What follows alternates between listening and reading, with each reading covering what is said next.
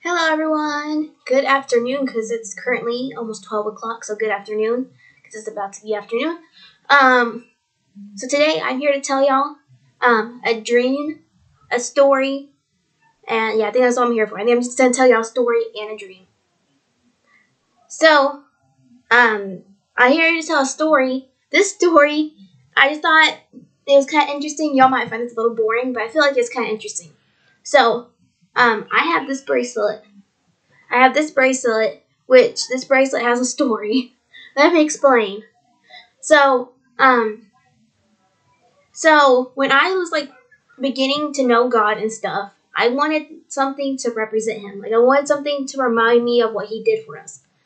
I wanted something that would remind me of what He did for us and how He sacrificed Himself for our sins. I wanted something that would remind me of what He did. So I was thinking, maybe just wearing a bracelet or something would be a good idea. Because it would help me remember Him.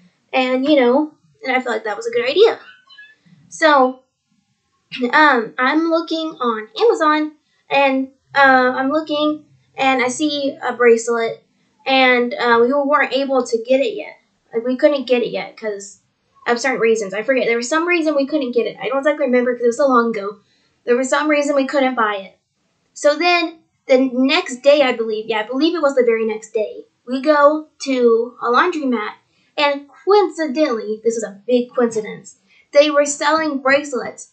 They were very similar to the ones I saw on Amazon, super similar. It was creepy.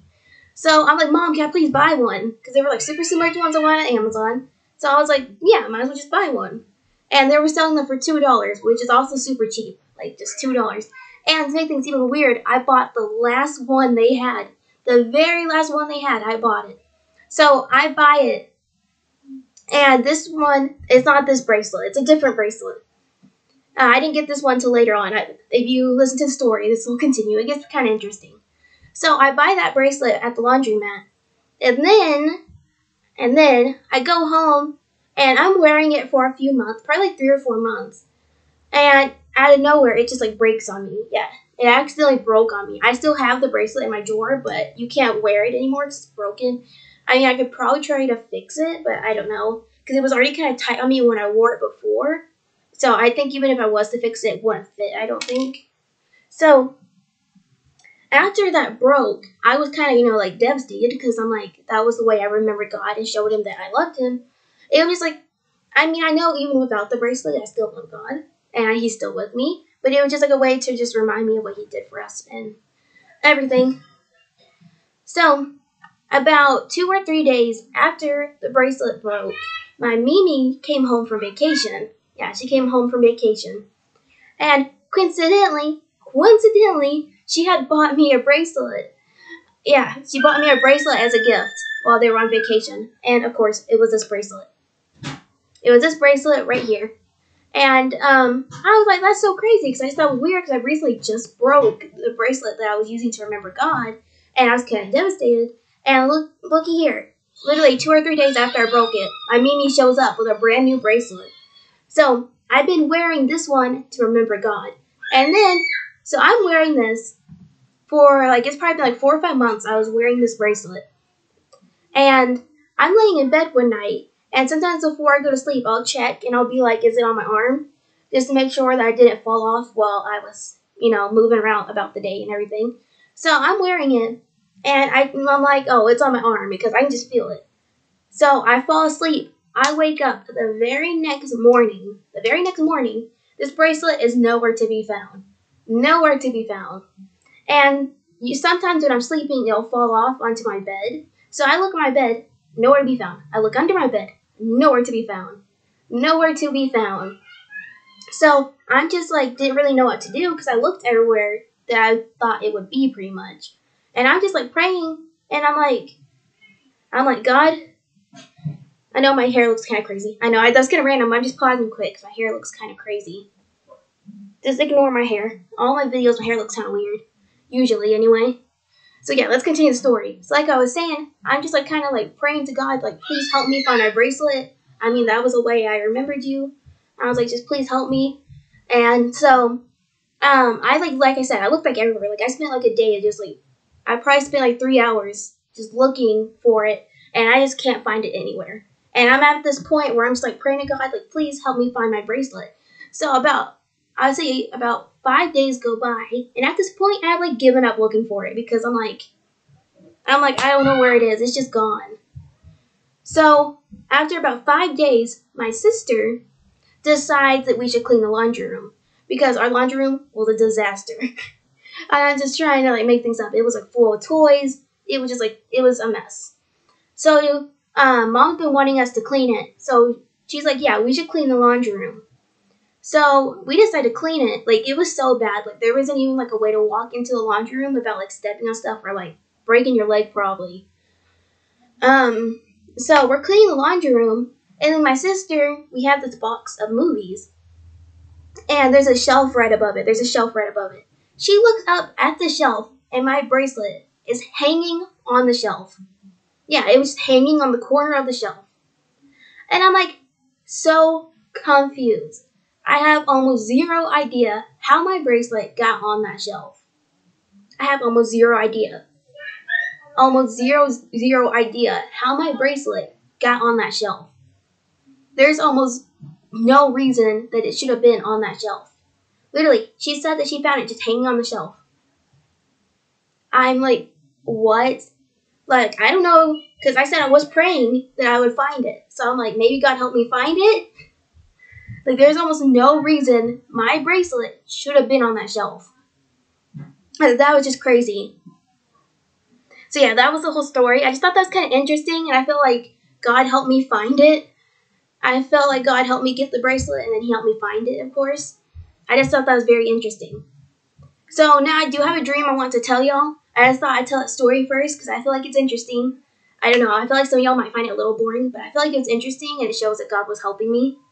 But here's a dream. So the person in this dream, I would rather not mention his name. So we're just going to call him, we can just call him, for the purpose of the video, we just call him, I'm trying to think of a name. What's a good name? I know, we can just call him Bob for the rest of the thing. Usually, when I have a dream and I don't want to mention the person's name, I usually just call him Bob. So we're just going to call him Bob. So I had a dream. So if you don't know this, I have never been to this place. And what makes it so weird, usually when I have a dream and it's a place I've never been to, a place I've never seen in my life, usually it's super detailed in my dream, and then like I go and Google it and it actually looks like that. I'm like, how did my brain know that it actually looks like that? Like, I don't know. Like literally I'll see things I've never seen before in my dreams and then go and like look it up and they actually look like that. And I'm like, there's no way. Like, no way, you know? So, yeah, let's continue the dream. So I had a dream that I was in Washington and we were visiting a museum dedicated to the Bible. So if you don't know, in Washington, there actually is a museum dedicated to the Bible. And I knew this because I was on YouTube and someone was making a video where they were talking about it, and they said it was in Washington. So a couple days after I saw that video, I had this dream. So in this dream, you walked into the museum, and there was like this area, and it was like dedicated to Noah, like Noah and the flood. And what was cool is that in this room, it was like a replica. It was supposed to make it like you were on the boat during the time he was. And so I'm in this room, and the way they had it, there was like, I'm trying to explain it the best I could. There was like water in this room. It was like a lot. Like it was enough water to go maybe to your ankle. Like it wasn't a lot at all. And then they had these clouds on top of the ceiling, and these clouds were supposed to replicate the thunder sounds and stuff during when they were on the boat, which is still really cool. And then while you were in this room, what you did, you could stand in this room, and you were supposed to like feel the water and hear the thunder. And then it also told the story of Noah and how he built the ark and everything, which is really cool. And in this dream, I was in this room, and if you don't know me, I have epilepsy, and I have it's not bad, I would say, but I'm kind of afraid of loud sounds, which I have heard people with epilepsy usually are. So in my dream, the thunder I was hearing was really loud, and it bothered me so bad in my dream that to the point where I was huddled into the corner of the room and I did not want to leave. That's how bad the noise was bothering me in my dream. So in my dream, we're just going to call him Bob, like I said, because I don't want to mention his name. So Bob comes and he's telling me, he's like, hey, I can get you out of this room. He's like, hey, I can get you out of this room. Just grab my hand. And I remember in my dream, I didn't want to grab his hand. And it wasn't because I was scared. I don't think it wasn't even that. For some reason, it was like my brain was telling me he's unclean. And I'm like, why is he unclean? In my dream, it was like he had his hand reaching out, but it's like he couldn't just grab my hand. It was like I had to grab it. And I was like, in my dream, I was like, I don't want to grab your hand because you're unclean. That's not what I said. In my dream, I said, I don't want to grab your hand because you're evil. But I was thinking, when I woke up, I was like, I knew that I was feeling that like he was unclean, he was evil. And if I was to grab his hand, it was almost like I was accepting that evil, if that makes any sense. So, in my dream, I said, this is what I told him.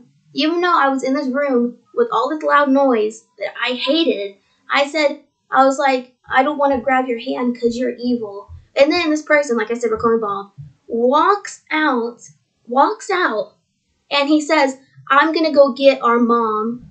I'm going to go get mom because she's not evil. That's literally what he said in my dream. I'm going to go get mom because she's not evil. I'm like, what? What? Yeah, in the dream, I didn't want to touch him because something was like telling me, they're like, he's unclean, he's evil. And it was like, if I touched him, I would have got that on me. It was crazy. And the person, he literally said, because I was scared and I went out of that room, and he said, I'm going to go get mom because she's not evil. What? I thought that was very interesting. And I had dreams with this person before, and I feel like that was just God telling me to pray for him, which, of course, I plan to pray for him. You can pray for him, too. But yeah, that was a dream I had, and that story I had, I thought that was pretty cool. And yeah, I guess that's everything for now. And thanks for watching. And just like I said, ignore my hair. My hair is always like a mess. Like no matter how much I brush my hair, this and that, it's just like a mess. I have very few videos where my hair I think looks normal. But I guess bye for now. Thanks for watching.